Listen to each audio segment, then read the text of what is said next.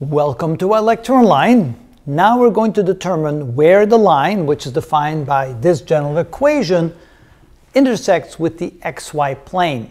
First of all, we need to realize where the xy plane exists. That's where z is equal to 0, which is a key piece of information that's going to help us figure this out.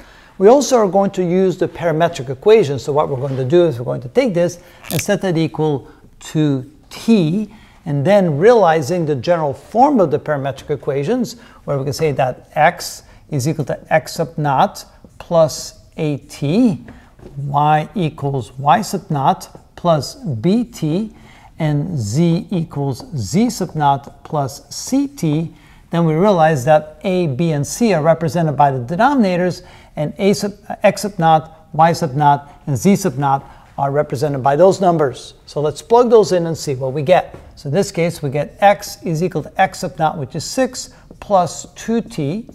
Y is equal to y sub naught, which is 12, plus 3t. And z equals z sub naught, so z equals 4, because z sub naught is 4, plus c, which is 8t.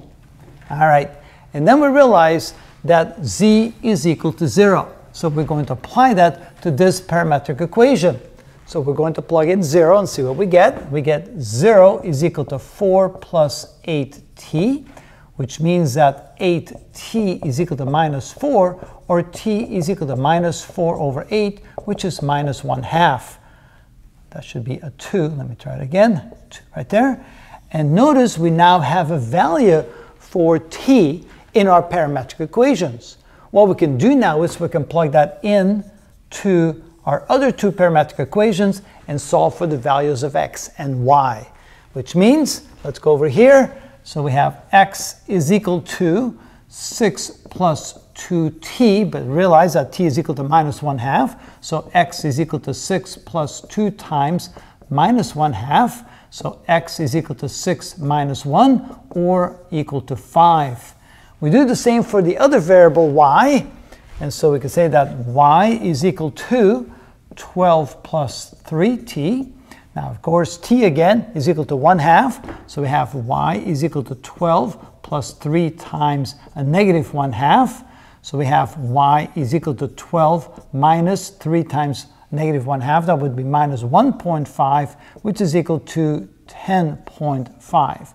So now we also have a value for y.